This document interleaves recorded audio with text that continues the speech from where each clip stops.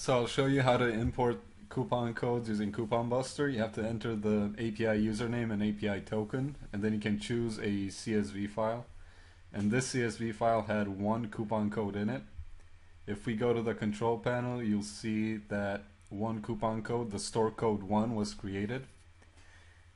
And if we modify it, you'll see that the information is all there. You have the coupon code, the coupon name, the discount type, discount amount, number of uses per customers, the expiration date, and you can also set the product constraints. So if we go back to the Coupon Buster, I'll show you how to modify a coupon that is already in the control panel.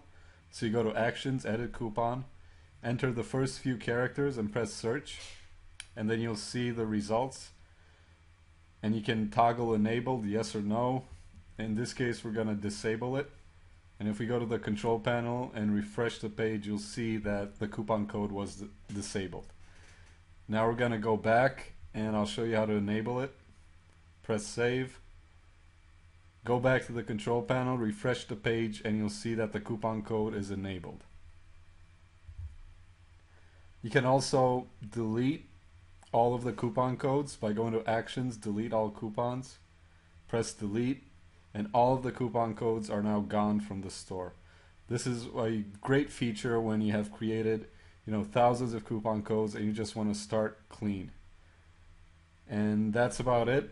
If you have any suggestions, please let us know. Thank you.